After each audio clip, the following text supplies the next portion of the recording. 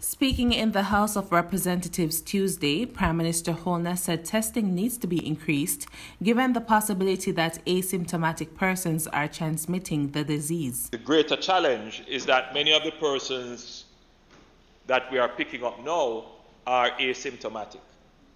So they are not showing any signs of illness. And they may very well be infective at the time.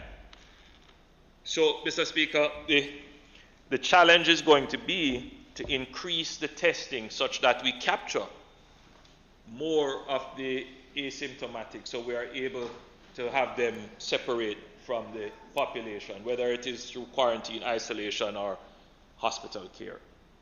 And responding to Mr. Holness, opposition MP Dr. Fenton Ferguson said the experience of asymptomatic persons testing positive shows the need to begin antibody testing. It is obvious to us as a country now that a significant number of persons who are out there who are asymptomatic, and as a result of that, it requires doing the serology test to pick up the antibodies that would have confirmed that they would have either had the disease or are having the active process.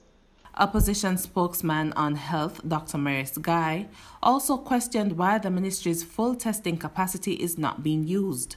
He inquired whether there is a shortage of supplies critical for testing. You are leading the charge.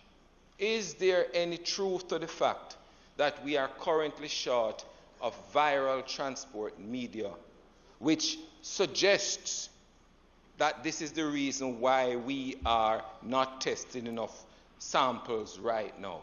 When you test a sample, it has to be carried in a particular medium. Stephen Winter, Frontline News.